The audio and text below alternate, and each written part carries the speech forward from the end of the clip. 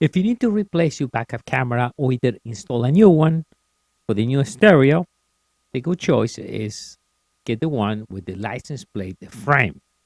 Let me show you this right now.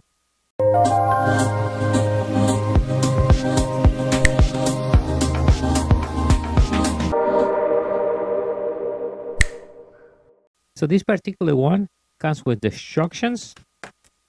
It is simple to follow and how to wire. I will demonstrate that right now. One side is English and the other side is Chinese. So what we get with the camera, we get the frame with the camera. This one has 170 degrees view, has 8 LEDs, night vision. And what is nice, it has a nice heavy frame, so it's pretty simple to install in the car, and it goes right by the access plate. You can use this either in the front if you want or in the back, so you don't need to make any holes.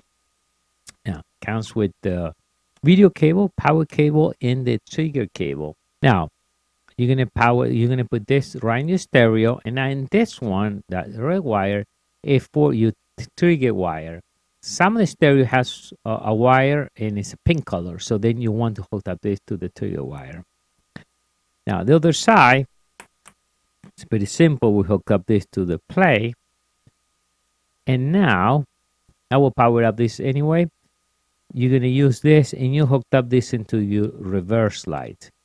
Now, the way to hook up is you're gonna put this in the chassis or in your ground wire, and the plus wire goes into your reverse light. So you have to look. You have to use a tester or some type of device to check. Make sure you put this into the reverse light. That way you power the camera, installs the stereo.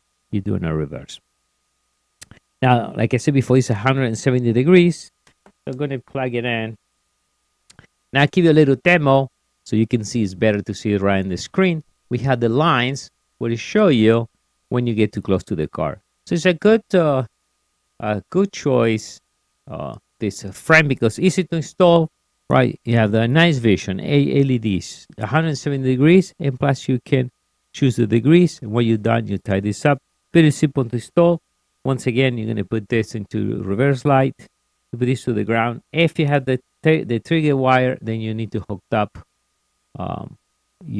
this into your pin wire, and this one will go right into the camera. If you need more information on the license plate frame backup camera, check the link below.